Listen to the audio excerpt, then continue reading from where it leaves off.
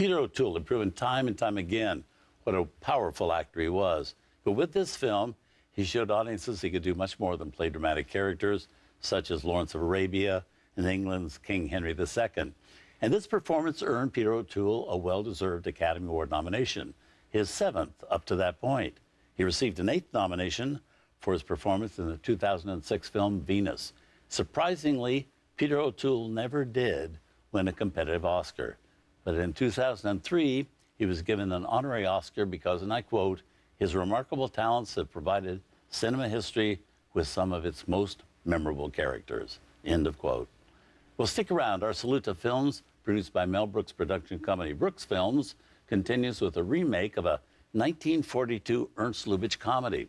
It teams Mel Brooks alongside his wife, Anne Bancroft.